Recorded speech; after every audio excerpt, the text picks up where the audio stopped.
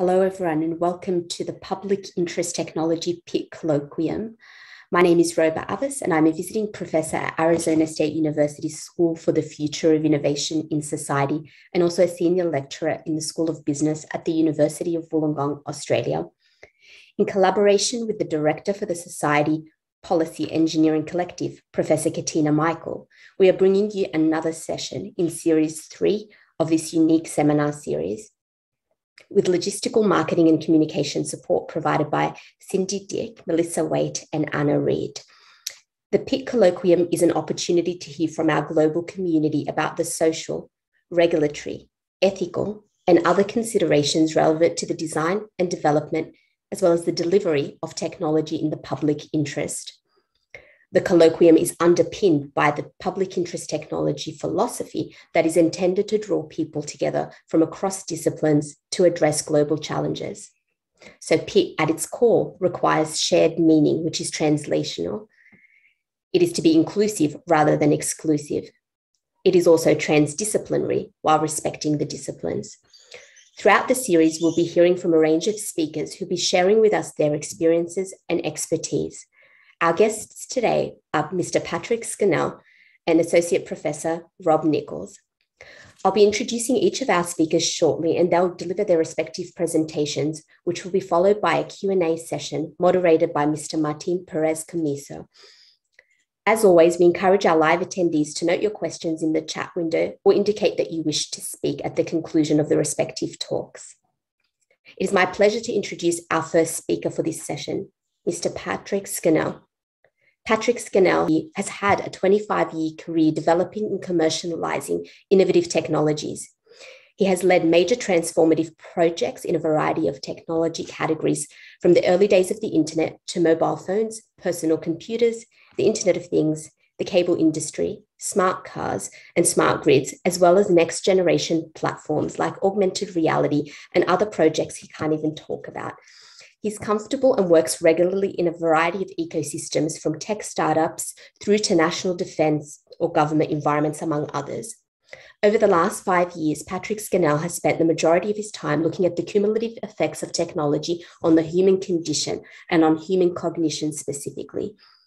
He has also drafted 3 books targeted at publication through Oxford University Press that examine the co-evolution of cognition and technology over the arc of human evolution. Today, Patrick will be presenting on the great irony of technology, so why technology leaves us feeling worse and what to do about it. Patrick notes that by most objective measures, and for most Americans and indeed the world, this is arguably the best time ever to be alive in the history of our species. So why then are the leading indicators of subjective well-being, for example, stress, unhappiness, prospective optimism, depression, in long-term decline when viewed across the time spans of the last 10, 20 or 50 years for most Americans? So as a result of nearly a decade-long research into the co-evolution of technology and cognition, Patrick Scannell will be sharing some insights today, noting that technology, which is the driver that makes this the best time ever to be alive, is also the main factor eroding subjective well-being. This irony is more than a quirky observation. Patrick believes it is to blame for many of the crises Americans are dealing with, from the epidemic of deaths of despair to rising racial tensions and increasing political polarization. So since the near future holds a continued dizzying acceleration of technology, it's possible that this effect will escalate to unimaginable levels. As such, and in this talk, Patrick will unpack the case and isolate the mechanisms by which technology undermines our feelings, laying the roadmap for revising these undesirable consequences of technology. Welcome, Patrick, and thank you for joining us today. I'm really grateful for this opportunity. I sometimes feel like a lone traveler in the wilderness, and I'm not quite sure whether I'm working on some of the most important issues facing humanity or just kind of deluded myself. And conversations like this help me kind of self-course correct. And I'll leave it to you all to kind of opine as we go through this. I think you've covered my thesis, so I'm going to skip over this slide because I've got a lot of slides, but just I'm going to spend a little bit of time on some of them. The key here is I'm not just studying this philosophically. I'm studying this as a technologist trying to understand how we can make better technologies. I also study it as a user of technology and as a father of children. And so I want us to embrace technology in ways that leave our families and the people who come after us better. And then importantly, I've really come to appreciate issues in America about income inequality, racial inequality, and kind of the challenges facing the American dream. But I think that the challenges we're facing, if we turn them around, give us a path to a new future. So these are some of my motivations. The lens that I'm looking at here is narratives, and that may not make sense right away, but the next couple of slides may connect them to you. My work studies the coevolution of technology and cognition, and my previous book project is called The Disruption of Thought, and I create new models of thought, and I think it's difficult for humans to navigate an increasingly complex world, but one of the tools that we've developed over the last 50,000 years as a cultural construct is this idea of narrative. It helps us to take this impossibly complex world and distill it down to things that help us make us think that we understand the world. I put them in two different buckets. The first is the individual narratives that I think you could view as something that are driven by personal motivations.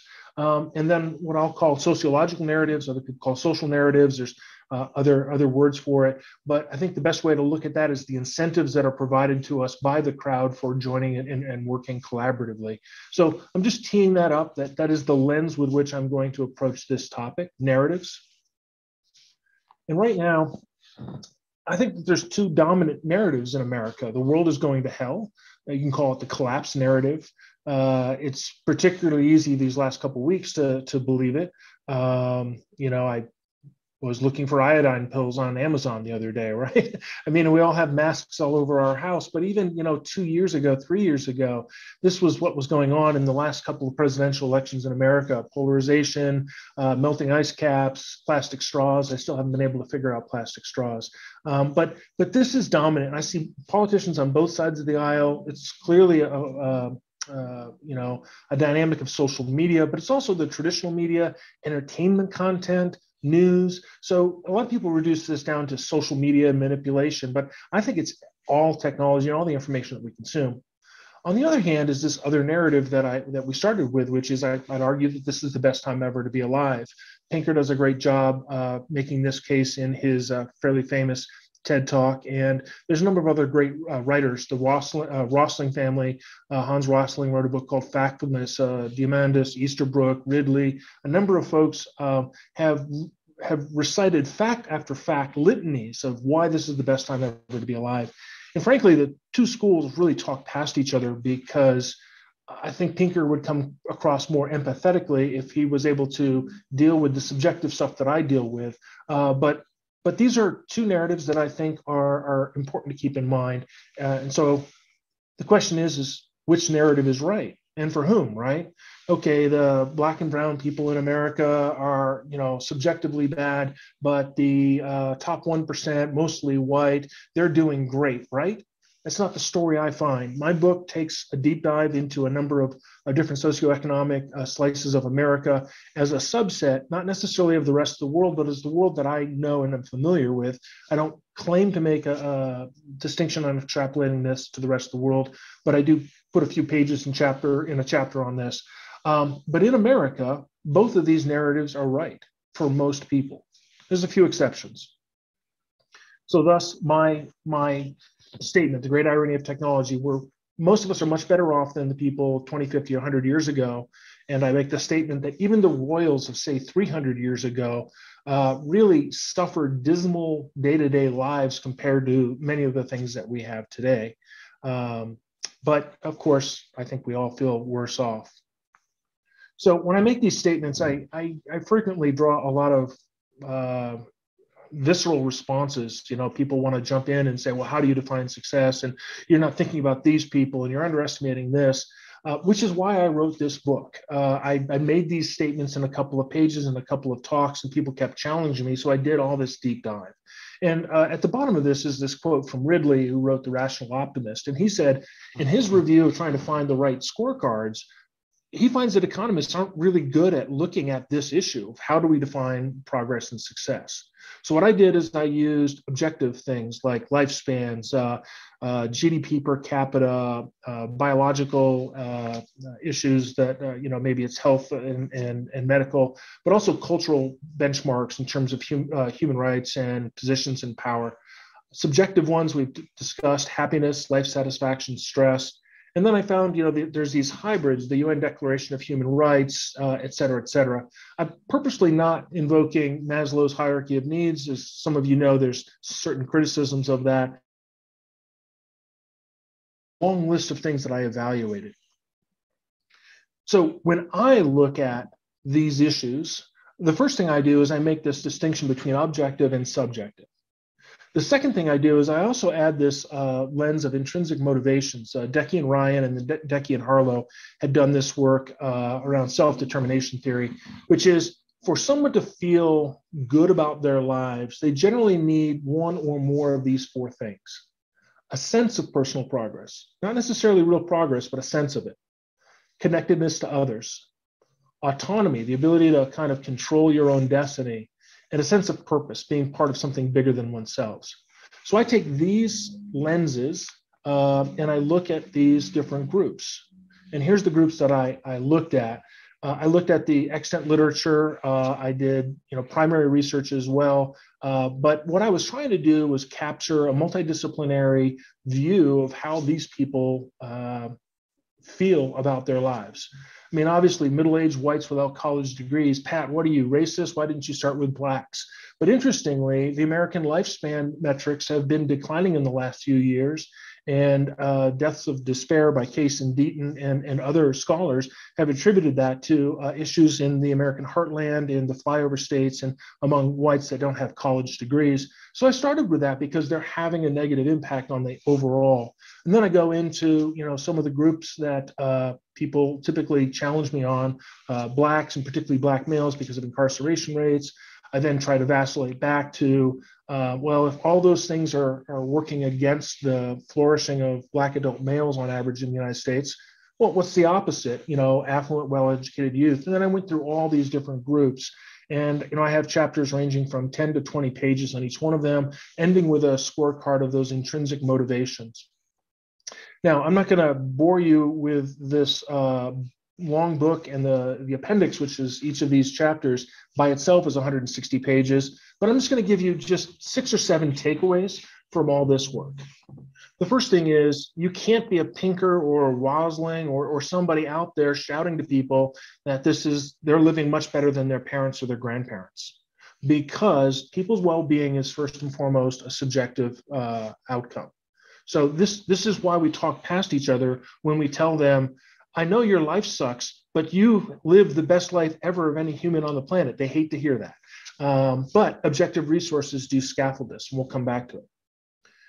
We take for granted that I can go to Walmart and buy a pair of jeans for $15, or I can pick up my phone, press a few buttons, and have a hamburger delivered to my house. But all of these things are the result of change: technological change, economic change, cultural change. And every time something changes, you get lost in America. You have jobs shifting out of America to allow us to have the prices of the jeans that we want to buy. We have people who used to be delivery people who don't have jobs. They've now become DoorDash drivers. Every single thing that changes in America causes a loss to someone. So all the positives that we have are balanced by negatives. Now, if those people taking those negatives are looking forward and they're upskilling themselves, that's great. But otherwise, we miss the fact that all this positive change has a shadow echo of all this loss. And we can talk more about that later. I spent a lot of time dealing with the issues of income inequalities. And I know it's not great for people to hear, but the lower end of the socioeconomic spectrum is really doing much better, sometimes even growing faster than the middle and high part of the curve. I know that at the highest points we have growing disparities, but if you take a step back and you say, what has been the income growth, what the educational achievements, et cetera, there's been some significant achievements, particularly if you look at the 20, 50, 100-year kind of arc. There's narrowing of some of these inequalities, including the outsized gains, and technology. As much as we see blacks being pulled from cars, Asians being hit today on the street by whites, and women working not just a third shift, but a fourth shift, taking over the needs of a graying adult population. You have all these inequalities, but what we also don't realize is that technology is artificially amplifying these inequalities in a lot of ways. Pat, you can't be saying that about Black men. They're getting beaten and shot by cops. But if you look at the historical numbers, the trends are positive. But we all now have body cameras, social media, and things can go viral. And the things that tend to go viral don't tell some of the positive stories. So my argument is that these issues are real. They need to be addressed. But to a certain extent, they're not deeply understood in America. And I appreciate the criticism I'll get for that. The other thing I'm going to say is when we win, we lose. If the idea is we're going to close all these inequalities, we're going to pull people up the ladder, or better yet, not be patronizing, say we're going to pull them up the ladder, but get out of their way and let them climb up the ladder, then we are saying that when they get to the top of the ladder, they'll be happy. But what I found is that in the upper middle class and even the true upper class suburbs and enclaves of the United States, you don't find a lot of happiness and life satisfaction.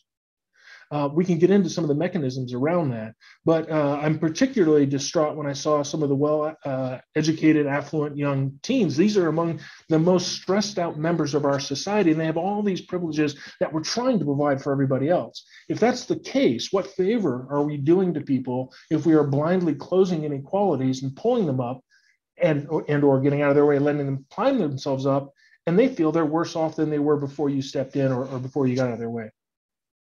America can't be painted with a broad brush. I hear a lot of my peers and a lot of people talking about rural America, and I'm using terms like Black and brown and women. But I found the more you micro-segment America, and I've got some methodologies and some stuff we can get into, the better you can understand and break apart and really see the trends. It's really misleading to lump together some of these groups.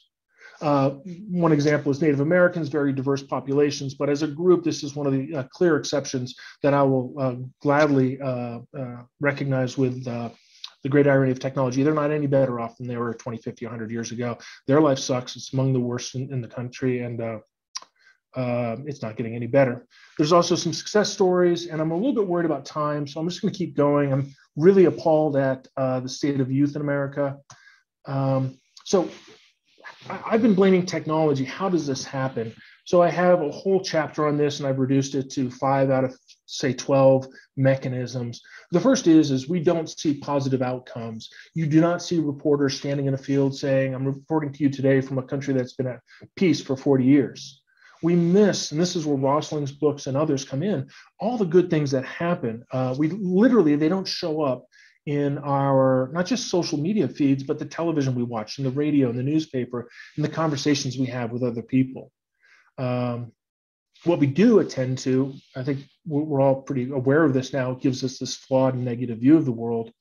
And I'm going to spend a bunch of slides on this topic of we want the wrong things. I'm going to spend a lot of time on that. Technology does allow other people to have an ability to distort our lives. I'm not going to claim that that's the biggest issue, but it's certainly a big issue. And we saw that in elections and in social media today. And I'll get into some smaller things like, we're just overwhelmed. Toffler wrote about future shock, but I mean, just the amount of information, and I'm going to, I make a case in the book that just trying to keep up with technology, your passwords, your Wi-Fi, your signal strength, getting your Roomba to get the hair out of it, reading the all the things you're supposed to read to keep all this stuff secure. At a certain point, we're just exhausted with all this tech in our lives. But I've also argued that you should look at how technology affects us from a social perspective. And to do that, I think it's important to recognize we're a pack animal. I mean, we are wired to attend to and try to build status, whether that's for mating, access to food. We have these archaic and anachronistic needs. So when we sit down at a coffee shop, we think we're people watching, but we're trying to figure out who has influence, who doesn't, what can I adopt from what I'm hearing and seeing that can give me more status. I think that mechanism creates incentives that aren't necessarily good for us, especially since they're anachronistic. We can spend more time in Q&A on that. I come down really hard on advertising, not Zuboff or surveillance capitalism. I know there's good work being done there. Tina does great work leading the thought on uberveillance. I'm saying all advertising. I believe that all advertising, the model that we've accepted for radio when it first came out, television when it first came out, and everything since then, really is a significant contributor to this issue. And I could spend a lot of time on a lot of these, but there are ways that we think cognitive biases that are played out kind of in overkill in other places that actually get socialized and create incentives for us to adopt certain cognitive biases just so that we can get along with others. I'd also like to point out that the word paradigms in the Kuhnian sense is a structural construct that's a good thing. A paradigm of shared beliefs, understanding, assumptions allows a team of people to work together within that paradigm. But as we have all this cultural and technological change, we're disrupting those paradigms. We're creating paradigm shifts. And so some people are in the new paradigm, but you're incented to work in the old paradigm. Much of my work would probably use different words, but I have to adopt other words so folks can understand me. This is just a brief sense of how social narratives of getting along to go along are contributing mechanisms in what I'm looking at. So I don't blame technology. I take great offense now to this idea that technology is overwhelming. It's Moore's law. It's out of our control. And Kevin Kelly and What Technology Wants is the best kind of example of this. He talks about how it's the seventh domain of life on Earth. But again, I'm not here to criticize Kelly. I'm here to try and find solutions. And I find the solutions, as you'll see, not by looking at technology, which is almost impossible. I would argue it's impossible for us to change, but by looking deeper. And while I agree with, Tristan Harris and, Social Dilemma, I think these people are focusing on the wave tops by saying, here's some unethical companies and some things that need to be fixed. Those are the symptoms, but they're not the forcing function. I believe our human nature, are the problem. And I think that by understanding it and coming to terms with it, we can then see a pathway to something else. That's probably the most provocative thing I'll have to say in the next few slides. Here's one of the leading economists out of the Austrian School of Economics. I believe Karl Menger won a Nobel Prize, and then he mentored 4 or 5 others that did. But he was really unique in economics because he wasn't talking about an invisible hand and market activities between manufacturers and consumers.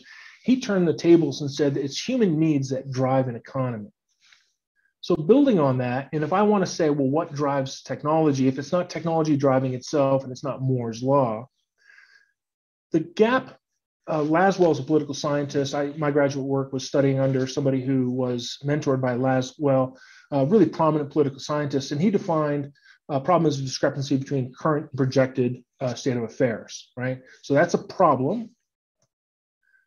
Plato said necessity is the mother of invention. And so what I'm setting up here is a wheel that says technology is really a set of practices to use resources to solve problems.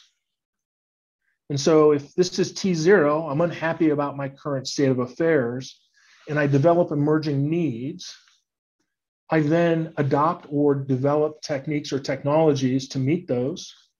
Those develop improved outcomes if they're fruitful, and the ones that don't, we stop. And that should lead to a successful T1, time 1. But let me break this down for us. Heidegger, too, says technology is a means to an end. It's not growing on its own, it's growing to solve towards a problem. So this set of emerging needs that we have, some stem from biological, I need to eat. Others are culturally induced. I need to get a new pair of pants because everyone laughs at these because they're not tight enough. Advertising influences me. The effects of technology, we talked before about the overload of using technology, numbs us out, which then makes us not seek deep work, but instead seek social things that give us an escape from our overwhelming lives, right? And then you have these artificially induced needs, whether it's the media hyping us up or bad actors. But my point is you think you're in control of what you need, and in fact, it's highly mediated. The technology that you adopt is a distraction from the real life. Baudrillard and others spent a lot of time talking about the difference between the life that we experience through technology versus the real life. And I write at length on that. It's not related to reality. And there's this construct that tech is universally good and more is better. By the way, I'm a technology fan, but after doing this work, I see tech completely differently than I did before. We talked before about the positive gains are hard to recognize. There's biases in attending to the bad. And every time we achieve some new gain, we find that we've reset the finish line of what it was that we want. So by the time that the little clipboard is materializing, there's a new little running person created. And perhaps most importantly is even if we do reach that fleeting ephemeral finish line, we become overwhelmed with the technology we just adopted. This accumulating technology disrupts those narratives and paradigms that we use to guide us through and make sense of our world, including cultural constructs. I talked about managing tech, but I didn't talk about squandering the benefits of tech. This isn't, where's my flying car? This is my microwave was supposed to give me 3 minutes. My self-driving car was supposed to give me a few minutes. My Roomba was supposed to give me a few minutes. And the ads for these things show us walking in fields with butterflies. But the reality of adopting technology is we may get some of that time back, but we then squander it by squeezing other things into it. So some meta observations, and I'm going to wrap it up. So looking at this whole cycle here, which turns things on its head, I'm not saying, you don't see me saying that Google's bad here. You don't see me saying the legislators are really bad here. And I'm not saying technology is evil and we should all, burn it. Society develops technology to address the things that are needed within it.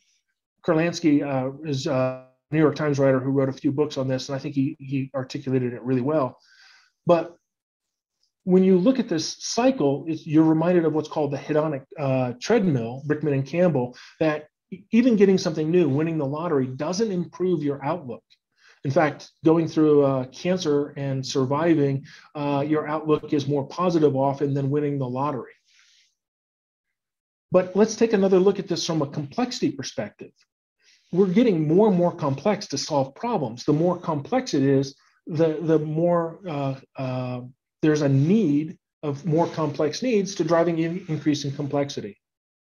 But when you look at complexity sciences, Perot, who wrote Normal Accidents about 30 years ago, a great book, talks about how increasing complexity, interconnectedness, makes us more vulnerable to threats, not less. And he studied Bhopal, well, actually just before. The increasing complexity means we're more fragile.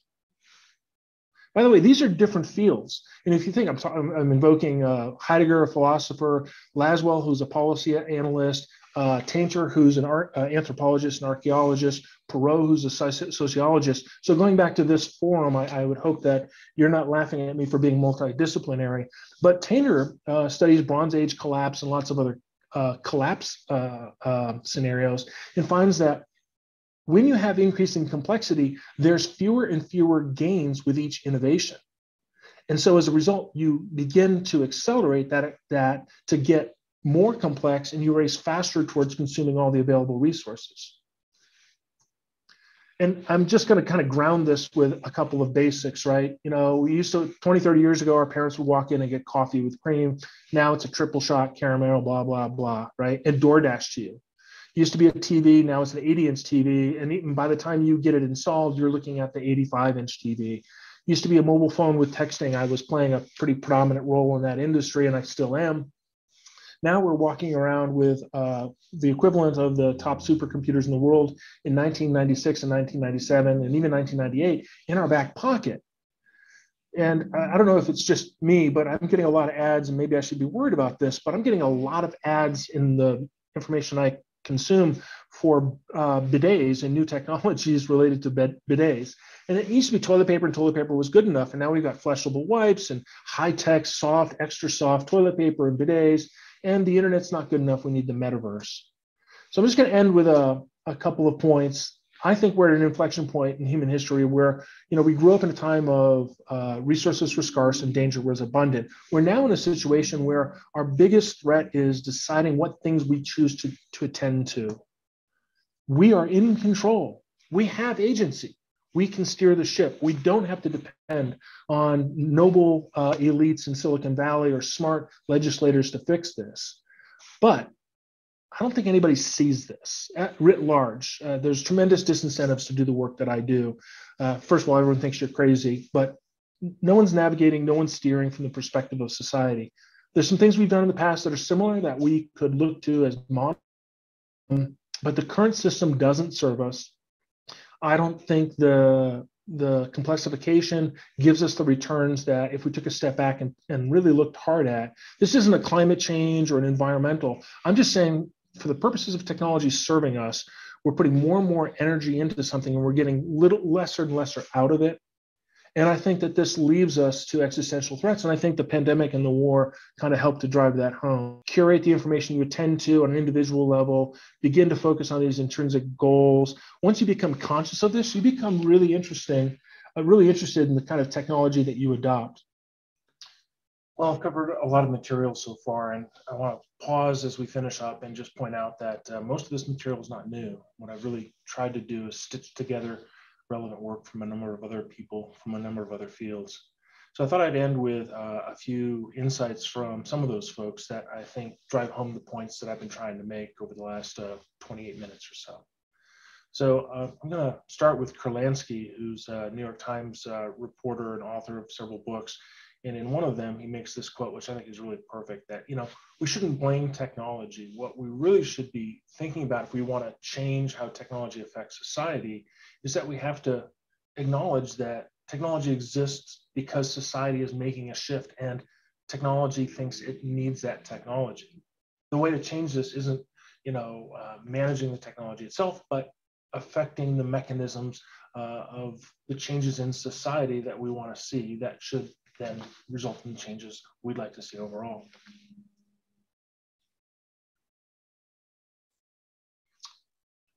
Keynes, the famous economist, in 1930 was writing to his children, looking at the issue of what happens when we have solved all the problems that are available to us. And this is 1930, right? We've come so far from then. But even at that time, he said, if we solve the economic problem, our purpose will be gone. What will be the benefit? And more importantly, he worries that for the first time in humanity's history, the problem will not be how to solve scarcity of food and resolving problems with danger and conflicts and other things, but how to occupy our leisure, how to use science and all these things that we've done and accomplished to live well. Perhaps a little bit more poignantly, Jacques Ellul, a writer who I really respect, writing in the mid-20th century, was a little worried about the work that he had done on looking at the effects of technology on society. And he saw only three possible outcomes. One, war, essentially wiping out the gains that we've made. God, some manipulative force, or finally, humanity itself. If people can become aware of the situation that we're creating for ourselves, how we live in our self-created environmental or ecological niche, maybe then we can reverse the outcome and assert our freedom to live better lives. So I think these three folks have made the points that I've been trying to make much better and more eloquently than I have. And I really thank you all for your time. And I look forward to discussions of this and even critiques. Very much appreciate the time. I thought I'd end on a positive note here. The last slide is from a country song. If you just go by the nightly news, your faith in mankind will be the first thing you lose. But I believe the world ain't half as bad as it looks. I believe that most people are good. And if anything, I want to communicate that I know we're living in a time in which it feels like we're just constantly being beat down by climate change, pandemic, war. But I think if we take a step back, I think it's still possible to embrace and appreciate that this is the best time ever to be alive. And that's because we're surrounded by people and opportunities that are fundamentally good. So I wanted to end on a positive note. I hope you all have a good afternoon. I look forward to the discussion. Thank you so very much, Patrick. That was great, and you're spot on time. It was such a thought-provoking talk, and we're certainly looking forward to questions and reflections in a moment where we can unpack some of your ideas and delve deeper into the insights that you shared. And I certainly appreciated the multidisciplinary underpinnings and lens that highlighted some of the challenges that we're all facing and that we've discussed on several occasions as part of this seminar series. But before we go to questions, I would like to first invite Rob Nicholls to deliver his presentation. By way of introduction, Rob Nicholls is an Associate Professor in Regulation and Governance at the University of New South Wales Business School in Sydney, Australia. Rob researches competition law and the regulation of networked industries, and before moving to academia, he had a 30-year career, including working for law firms and for the Australian Competition and Consumer Commission. Rob is also an accredited mediator. Rob will be speaking to us today on the topic of designing and co-designing agents in models of online social networks. And in terms of background to this talk, Rob maintains that the infrastructure created to provide services such as social networks, in the case of Meta, or search, in the case of Alphabet, creates large, complex, adaptive systems, as we heard from Pat a moment ago. Such complex adaptive systems can exhibit emergent phenomena, that is, outcomes which are different from expected behavior and driven by the interaction of boundedly rational participants. One such phenomenon is potentially the spread of dis and misinformation, and another is the suppression of factual information. Determining the mechanisms of such phenomena in a digital twin can form part of a co-design process as part of public interest technology. And throughout his presentation, Rob will explore the degree of sophistication of an agent that is required to reasonably predict emergent phenomenon in a multi-agent model of an online social network. He will additionally provide an example of the use of co-design of services on social network platforms. Over to you, Rob, and thank you for accepting our invitation to present. Thanks very much indeed, Roba. So it's really great to be here this morning. I'm really honoured to be with you today to talk about the intersection of two areas in which I'm working. One of those areas, particularly the area of co-design, I'm actually working with both Professor Katina Michael and Dr. Roba Abbas, and the support they have provided leads into some of the thinking in this presentation. But as ever, all omissions and errors are mine. What I'd like to do today is to start off by setting out my research motivation, and I'll try and locate the work that I'm doing. Actually, though, locating the work is one of the more difficult aspects here. The project that I'm working on is transdisciplinary, so locating it in one or more of the traditional areas of expertise, potentially silos, becomes quite problematic. The second issue is that some of the work is supported by an untied gift from Facebook. Well, Facebook, when I did the proposal for the gift, and Meta now, that part is reasonably simple. Meta is concerned that one of or more of its social network platforms could exhibit emergent phenomena. I'll try to address the rationale for that concern in a moment or two, but you can start to see that there are two potential impacts on Meta. The first is that being able to predict emergence has significant commercial implications to the upside. The second is that an unpredicted emergence of a reputational harming phenomenon could be exceptionally problematic. And this is where the issue that Roba mentioned in the introduction becomes problematic. What happens if the emergent phenomenon is the dissemination of mis or disinformation? What happens if that emergent phenomenon actually suppresses information? So I'm going to do a quick review of complexity and emergence. Pat has mentioned complexity, and sadly, I'm going to be doing a very quick review. All I'm going to do is to demonstrate graphically that a simple collection of boundedly rational agents can lead to emergent phenomena if those agents are part of a complex adaptive system. Because I'm introducing weird terms like complex adaptive systems, I'll also try and set out some of the characteristic of such systems. I'm then going to move on to some of the issues with a social network digital twin. That is, how do you build something that models a social network in a purely digital or cyber space? And I'll try and give you an introduction to some of the issues associated with good agents and bad agents. In practice, as I'll talk about a bit later on in the design of models of people, differentiating between good and bad is essentially non-trivial. And the next element that I'll deal with will be discussing designing agents as models of people. Although people are very complex, many decisions made by most people most of the time are based on heuristics. That is, we don't spend much time in deep thinking about simple decisions, or indeed most decisions.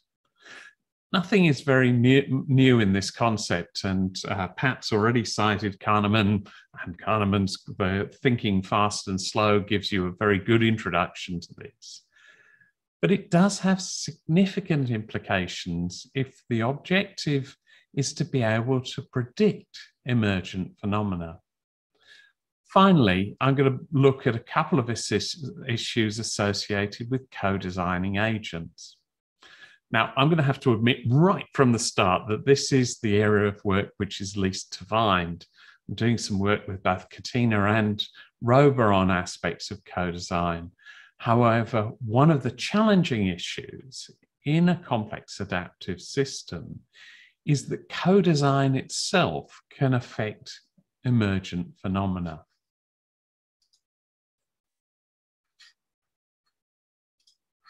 So, where are we? What is the location of the work?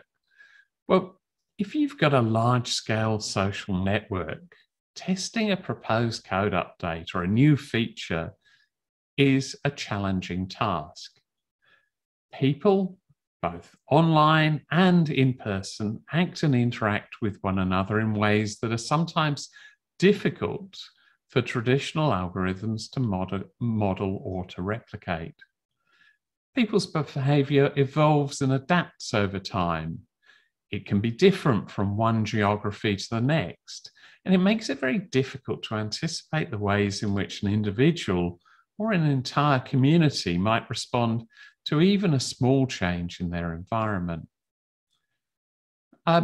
What Facebook has done, and I'm going to show a separation from what Facebook's done and what my group is looking at, is to develop something called the Web-Enabled Simulation, or WES. So WES is a method for building,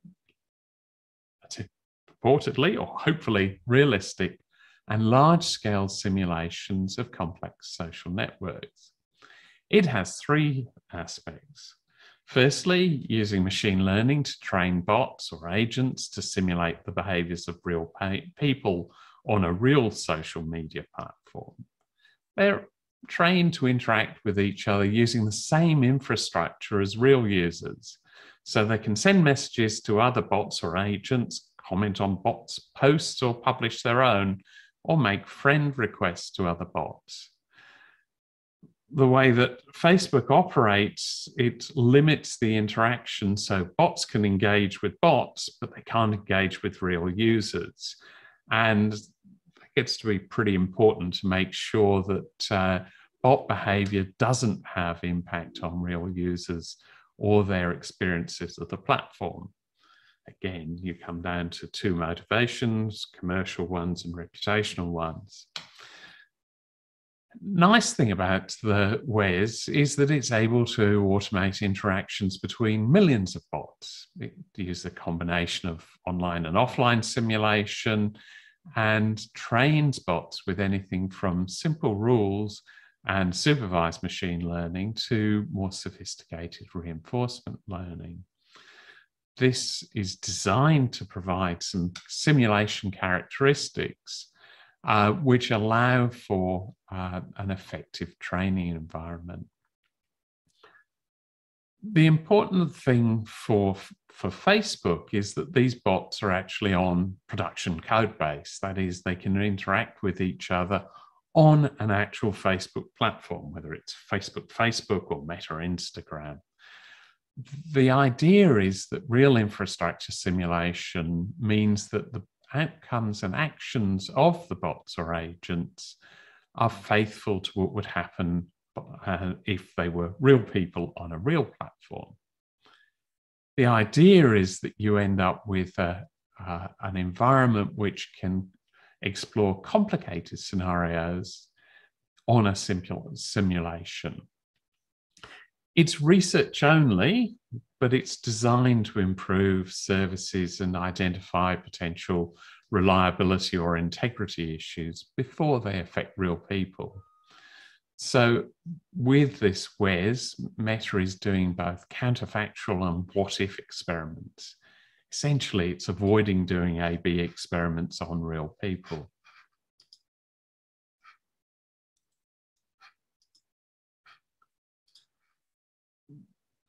Facebook has used this WES to build what it calls DubDub. So the name DubDub or WW is meant to show it's a smaller version of the World Wide Web or DubDubDub. But I think if you're a fan of Westworld, you'll know the real derivation of DubDub. With DubDub, the idea is that Meta can create realistic AI bots that can do things that they're not allowed to do on a real platform. Because the bot is operating on an actual production version of Facebook, it can conduct searches, do all of the things that a real person might, but without interacting with real people.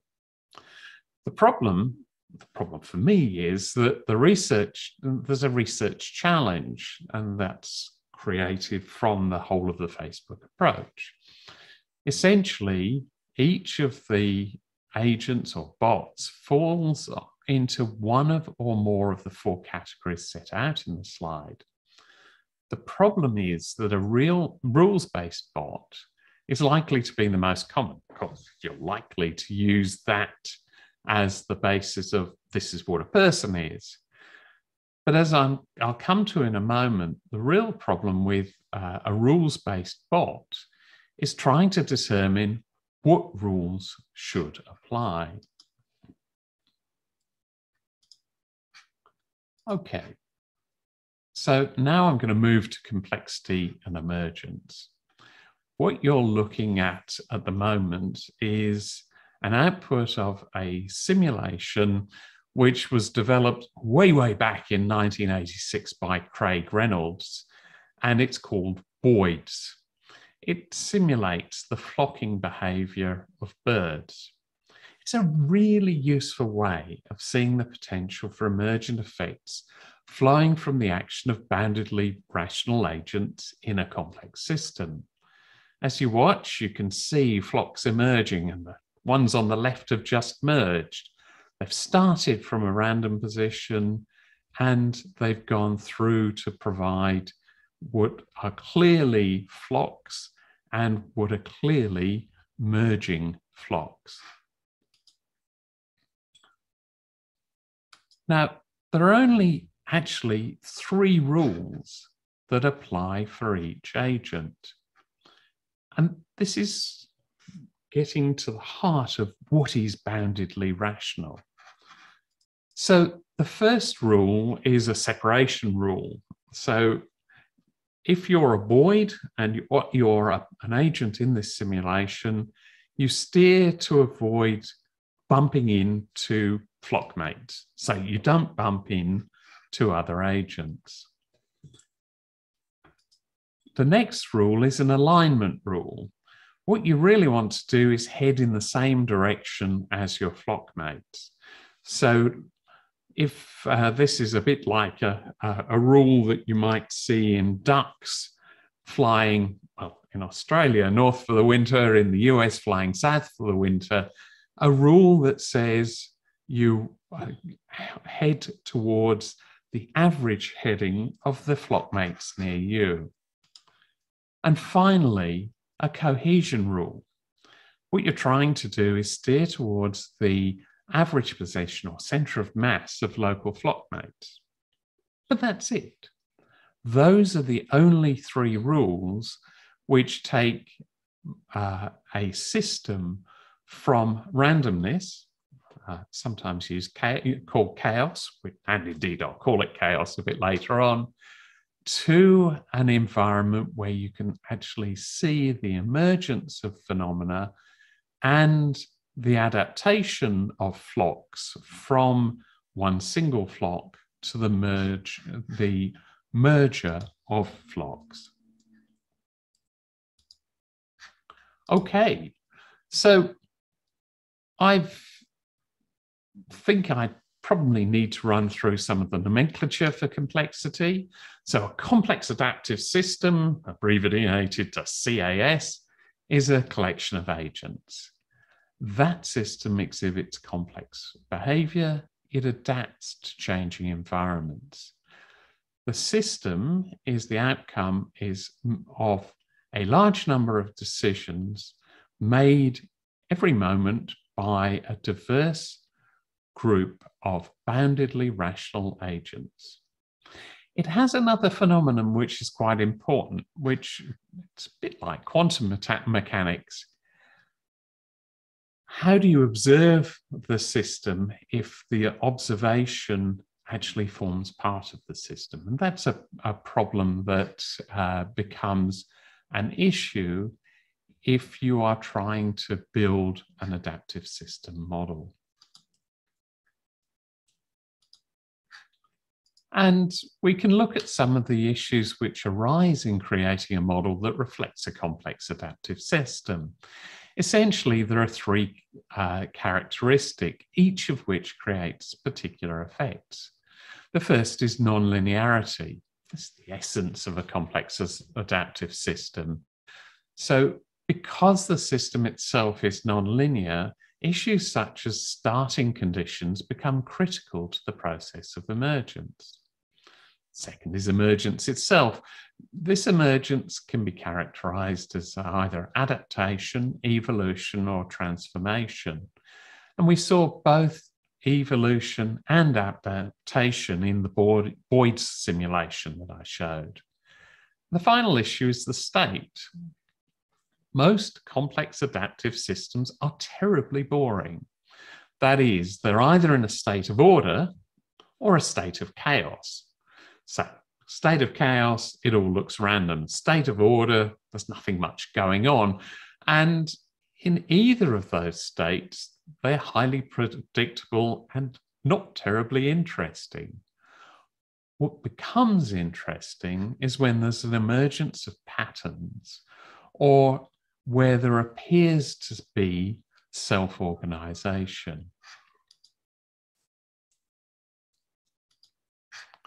Okay, one of the issues that arises with the Facebook digital twin from an academic perspective is that the twin itself is proprietary.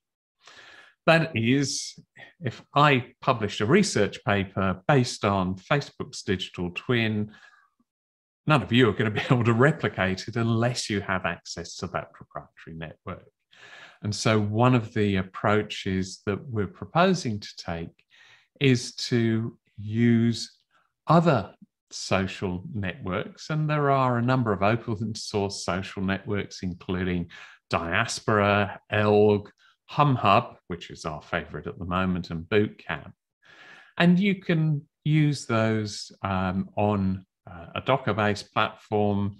And from an academic perspective, again, that's really great because we can probably use AWS's academic support in order to host that Docker. One of the other issues is that you have to be able to characterize those agents as good or bad, which means that you actually run into genuine ethics issues if you have people and bots sharing the same network, because you can end up with more than negligible risk occurring to the people. So I'm going to now move to the heart of the problem. So what we're trying to do is to model and predict emergent phenomenon. We're making the assumption, which I think is not unreasonable, that a social network an online social network is a complex adaptive system. It's certainly a multi-agent model. And so there's a potential for emergence. The problem is that the agents or bots that we're modeling are people. One of the critical issues is, how do you get to the tipping point which characterizes the interesting bit of a complex adaptive system, that bit at the edge of order and chaos? And the fundamental problem with models that don't appropriately reflect the bounded rationality of people is that emergent phenomena may appear in the model that don't appear in practice. In some environments, the mere fact that emergent phenomena can appear is an end in itself. That's a great research outcome for many projects. But that's not the case if we're trying to model real life. And multi-agent models usually do something to assign a statistical likelihood of the response to an input. I'm going to engage in heresy here. I'm going to say it doesn't matter whether that statistical approach is frequentist or Bayesian. The effect is that the agent is expected to respond with a limited range of outputs to a given input. That is, the multi-agent based model assumes that agents will use a judgment heuristic in order to determine the response to an input. In people, heuristics are cognitive shortcuts, and we use them most of the time as an alternative to making an informed rational choice, especially when there are many options available. The modeling issue that arises is that humans instinctively choose the heuristic to use based on their experience of the use of heuristics in a given context. Judgment heuristics include representativeness, availability, adjustment and anchoring, affect, and risk and loss aversion. The outputs of the heuristic are subject to biases, including substitution bias and excessive coherence. That is, the human decisional judgment is likely to be the subject of bias, which is more easily modeled, and noise. And noise can be modeled by the choice of a frequentist model, but a Bayesian model avoids the risk of confusing noise with variations in the data. That is, a Bayesian approach can avoid overfitting. The frequentist approach usually assumes noise is white, that is, noise is Gaussian, but you nor I nor other humans don't have uniform power spectral density. And there's a further complication. And this is that sometimes, perhaps only in respect of 2% of decisions, humans make decisions by thinking more deeply and don't use a heuristic at all. And this is a more complicated issue. Having a 98% accurate model may miss all of the emergent phenomena, or may model an emergent phenomena that doesn't occur with real people. It's important to note that bad actors and good actors share the same heuristic approaches, but their choice of heuristic will be determined by their motive. Moreover, and to add to the complication, bad actors use strategies to nudge users into employing heuristics which lead to poor outcomes for the good user. And this could also lead to a potential form of emergence. This occurs when good actors choose poor heuristics and create the same outcomes as those intended by bad actors. That is, they break the community rules. The aim of the work that we're doing is to improve modelling techniques in complex multi-agent emergent systems. And so what we're looking at is two research questions. The primary one is, how do we predict users' behaviours when those users apply heuristics as well as deep thinking? And the second one is, how do we predict community behaviours when a community consists of members that apply heuristics and deep thinking, but with a degree of commonality that flows from membership in that community? And the way we're going to do this is looking at two separate approaches. I mentioned we're transdisciplinary. We've got a psychologist who's also a linguist, and a me. And the psychologists and linguists are looking specifically in how do you assess the likelihood of any specific, not just general a heuristic, but a specific heuristic by users in response to a particular input. And my part is looking at the degree of sophistication that a bot is required to have to reasonably predict emergent phenomena in a cyber world. And that's difficult because there's a frugal level of bounded rationality that is required for emergence. Now, I mentioned that the co-design part is the hardest part. And why is that? Well, co-design is necessarily transdisciplinary. But in your looking at a heuristic, you're going to get issues where heuristics, which are commonly used in one discipline, could be a core problem statement in another. So what I think is, yes, this is, yeah, I do it that way pretty much all of the time, could be, for example, a core problem to an architect in an environment, in the built environment school. The second issue is one of, how do you ensure that the co-design itself doesn't miss either the relevant heuristics or the deeper thinking? And the problem here, particularly if you had a public participation in co-design, is that you tell people, well, actually, you don't think deeply 98% of the time. When do you think deeply? And the immediate response, well, if I'm in the focus group, I think deeply about everything. I don't make things up. I don't use heuristics. I'm a deep thinker, and I apply deep thought to each problem. The issue that comes from this, whether it's public participation or other forms of transdisciplinary participation, is how do you ensure that the participation in co-design doesn't lead you down a design path that has agents not using heuristics in an environment where they would normally use heuristics, and using heuristics when they would normally deep think. Now, the graphic that I've got up on the slide at the moment is how the International Association for Public Participation looks at the spectrum of co-design.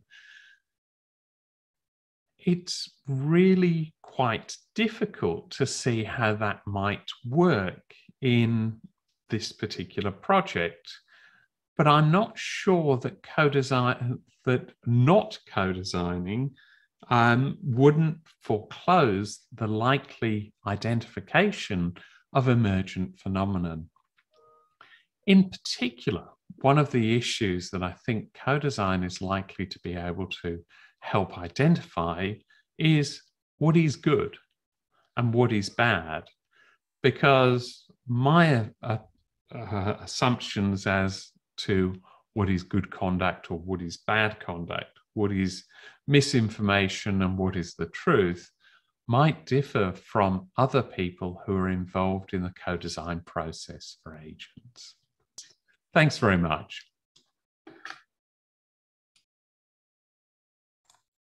Thanks so much, Rob, for that very interesting and thought-provoking talk, and I'm sure there are many questions, but I will hand over to Martin to moderate our Q&A session and provide him with the opportunity for some reflections. Thank you very much, Roba, and thank you very much, Pat and Rob, for your amazing presentations. Before sharing some thoughts, I want to look if there's somebody in the audience have any questions already. You can also use the chat if you wish to post your questions as well. You can raise your hand in the reaction section. But meanwhile, to kickstart this part of this conversation, I really appreciate how these two presentations come from two different places, but align about different ways to understand technologies. One about narratives and understanding of technology, and the other to reflect about these complex systems and the heuristics that are behind there in the case of digital twins and how we can work with them.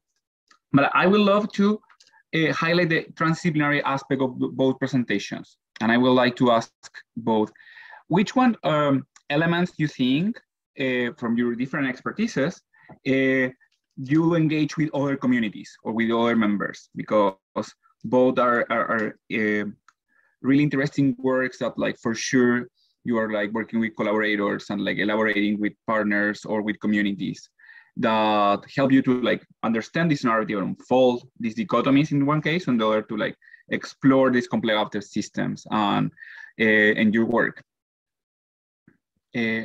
Rob, if you want to start. Sure, thanks. I think one of I'll label some of the disciplines in the transdisciplinary approach. So I'm in the business school. My focus is on regulation and governance. My co-researchers, one is a cyber psychologist, one is a linguist and psychologist. And the underlying platforms that we're looking at, essentially, we're working with computer scientists in order to actually build what we're going to do our experiments on. And one of the most critical things, I think, in taking that transdisciplinary approach is not trying to work in a way that says, well, this project is a governance project, or this is a psychology project. Actually bringing together all the fields in a way that says everybody has something valuable to contribute. And indeed, I need you. I can't do an analysis of heuristics because I'm not a psychologist, but I can use your analysis of heuristics to help to write some metacode in order for somebody else to build a bot that is taking that into account. So it's actually working across multiple disciplines in a way that says everybody's got something to contribute, in a way that tries, and I think one of the important things is all of the researchers in the project have got this same view, which is nobody's more important than another. We're all in a position where we can make a contribution to the project in a way that will lead to the most fruitful outcome. We have a question from Roba now. Thanks, Martin. I just found it really interesting what you mentioned, Rob, and just some practical guidance around how to engage with potential collaborators from multiple disciplines. On that note, I think something that's quite interesting that both you and Patrick mentioned around complex systems, in your case, complex adaptive systems. Pat referenced the work of Perot, so normal accident theory, how these systems are tightly coupled and they lead to systems fragility. And that's partly, I guess that's part of the complexity, part of what we're trying to deal with here.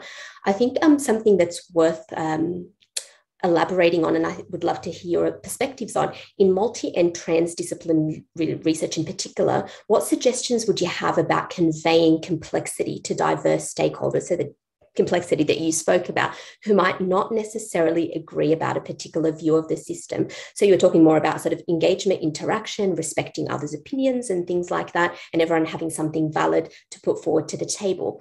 But do you feel a necessary starting point would be to agree about the system itself, what the system constitutes, particularly when you're talking about ideas of good and bad and other things that you and I and our team have spoken about? But what suggestions would you have about conveying complexity more specifically? I liked your analogy about emergence with the birds and the rules around that.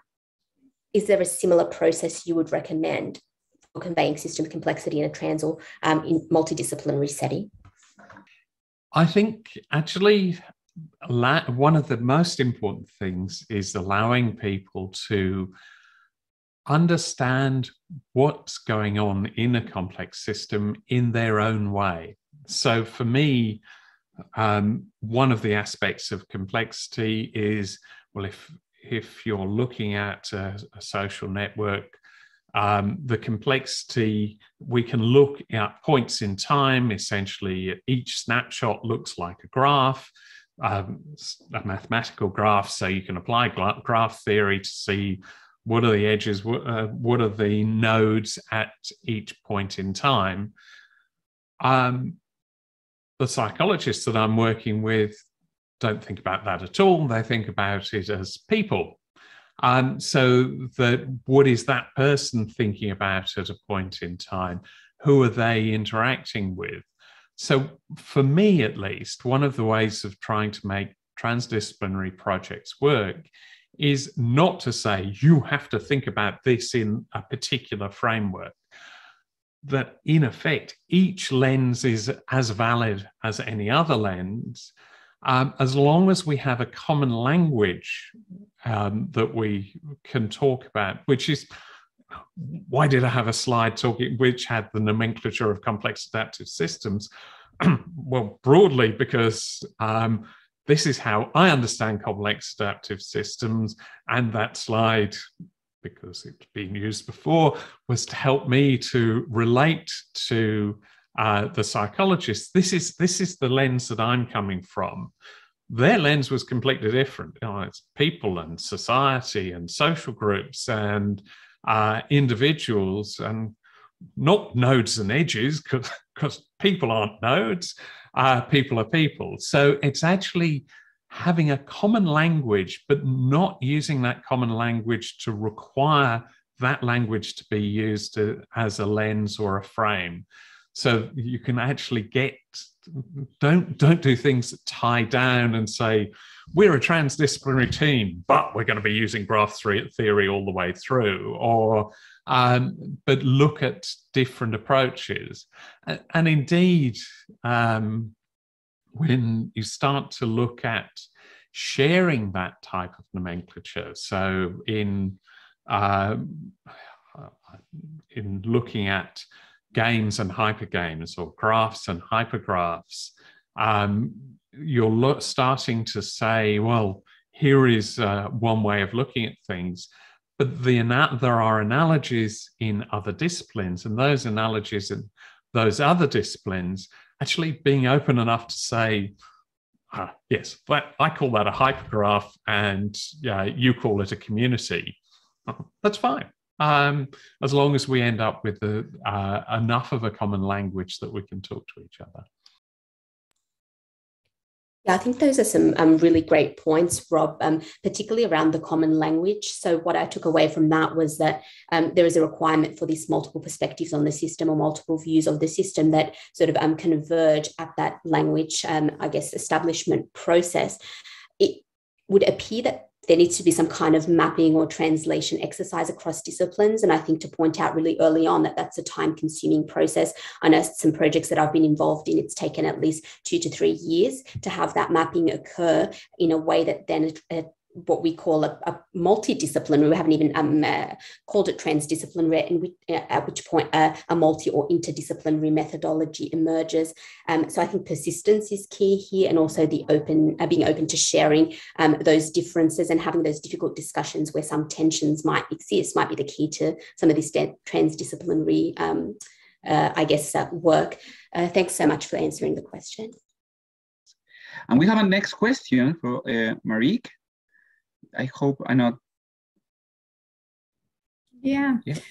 Thank you. And many thanks for the interesting presentation. I have a question about the heuristics that you mentioned. So you basically said there's always this problem to kind of find out whether people are working on heuristics or engage in deep thinking. But I have a hard time imagining what these kinds of heuristics are that you work with and how you empirically detect them in the first place, because I would assume that you do a lot of online research to find out what these heuristics are that people use on these social media platforms. So maybe you can tell us more about the kind of research you do on heuristics and give us some examples of those heuristics. Thank you. Okay, thanks very much for the question. I think one of the key issues is that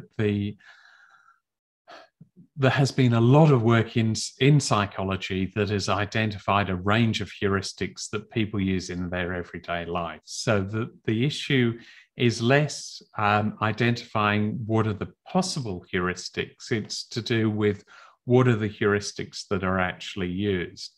And many of these come from repetition. And I'm going to try and give you an example. It's a bit hard because it's a very Australian example, but there's an independent politician who is an anti-vax person, and there are a group of people who follow him on Facebook, well, until he was banned from Facebook, like some other politicians in the US, who inevitably, when whatever post he put up, would either like or repost that post.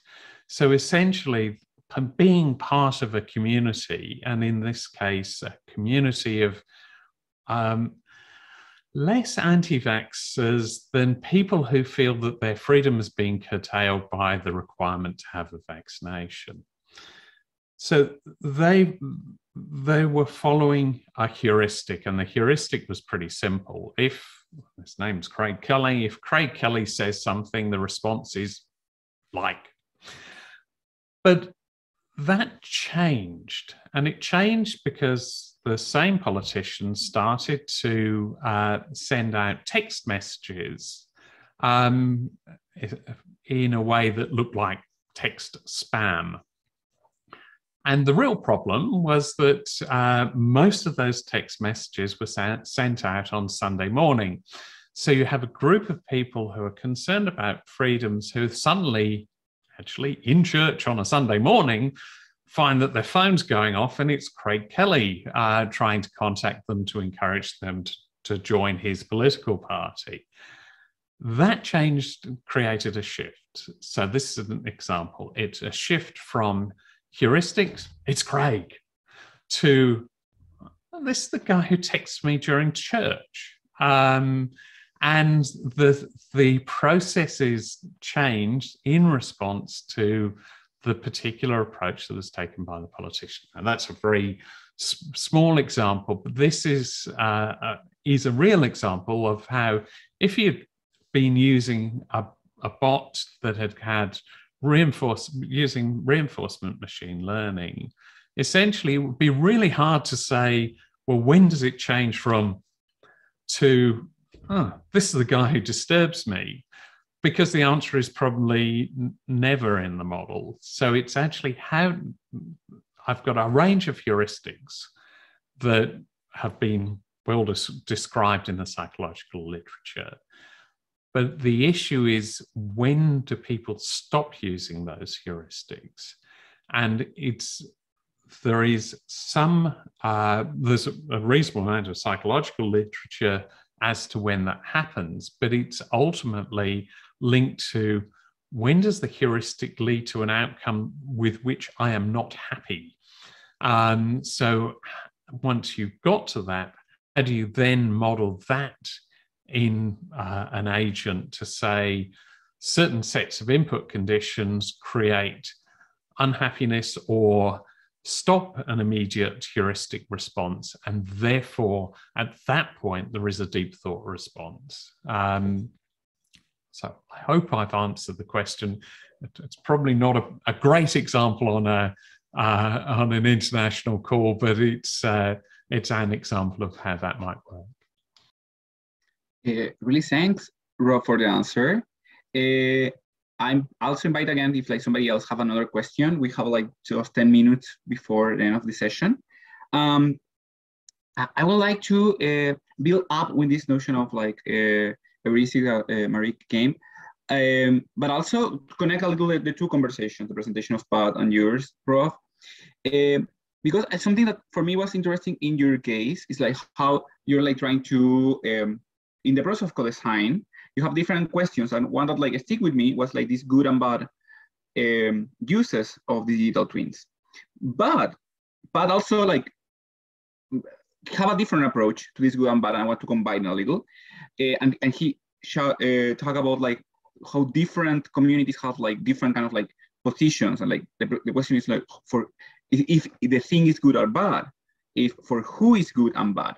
I would like to invite you to like, you can reflect a little on the case study you're doing with the digital twins and with the heuristics about this decision making.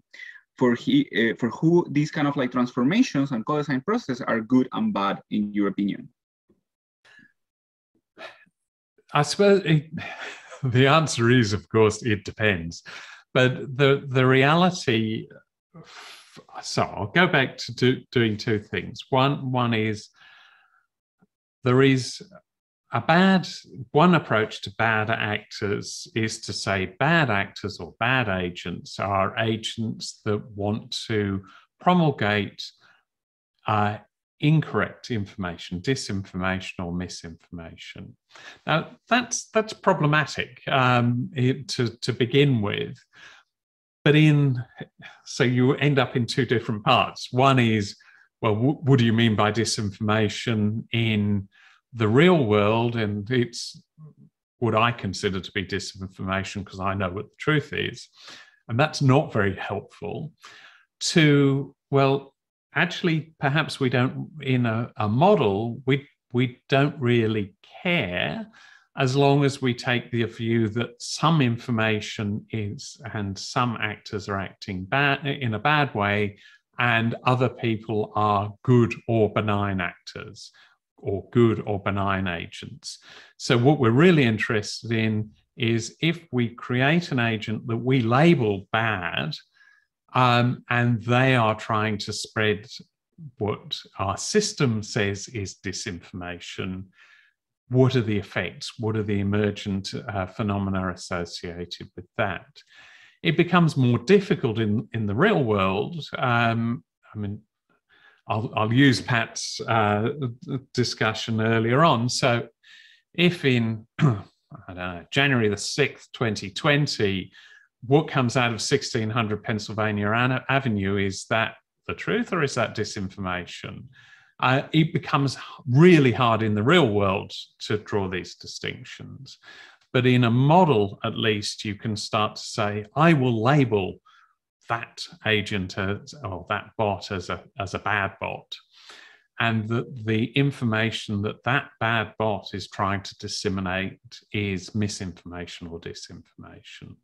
So this is where is this going to be useful research? Is it going to have a great impact? And is it a nice little model created by academics in a non-real environment? This is one of the places where those two collide with each other.